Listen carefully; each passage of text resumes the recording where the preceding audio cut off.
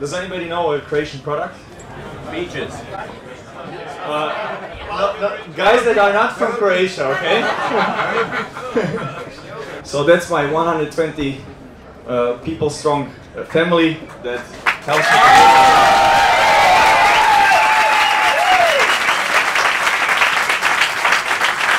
Thank you. It was really tough to get here, really. In the first 3 years, I never had the money to make the next the next salary. Oh, by the way, I forgot to mention to the investors over here, we are just starting our B round.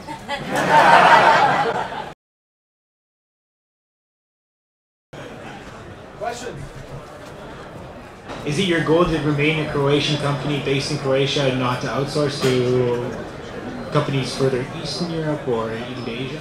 So first, our company policy is that we keep all the know-how and R&D and production in-house. So we are, as far as I am aware, the highest vertically integrated company in the car industry, period. So we do everything, all the engineering in-house. We have 50 engineers.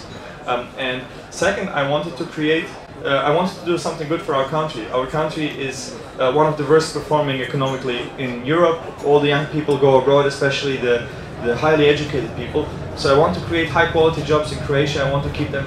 I want to keep those people in Croatia, and I want to make good and fun jobs that compete globally on a very competitive market. So I'm a little bit egoistic there. So I don't want to outsource, and I want to keep the company as far as I can in Croatia. That's great.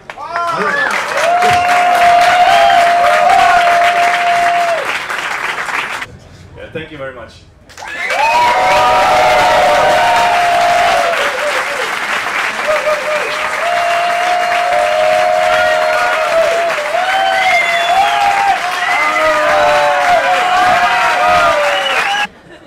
Knows Pornhub? No idea, never heard of it. No, never heard. Okay.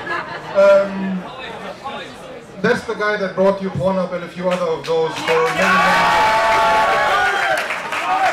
Actually, of course, country games, right? So you have, I don't know, Spain playing against Germany, and you see the game starting, and traffic from Germany and Spain will drop, of course, right?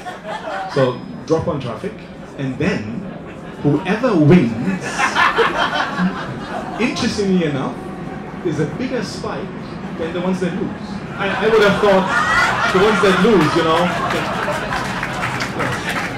So yeah, I sold in 2013, and since then I decided to look for investments. Basically, that's the main thing.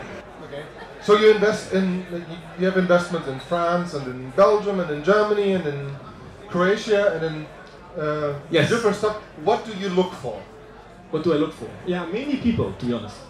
And sadly, often these people, in some areas at least, like in Eastern Europe, get ripped off because the countries they're in give very little support, but they have great ideas, and they just need someone that can help them.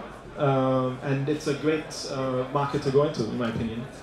And there's a lot of very tech-savvy people there.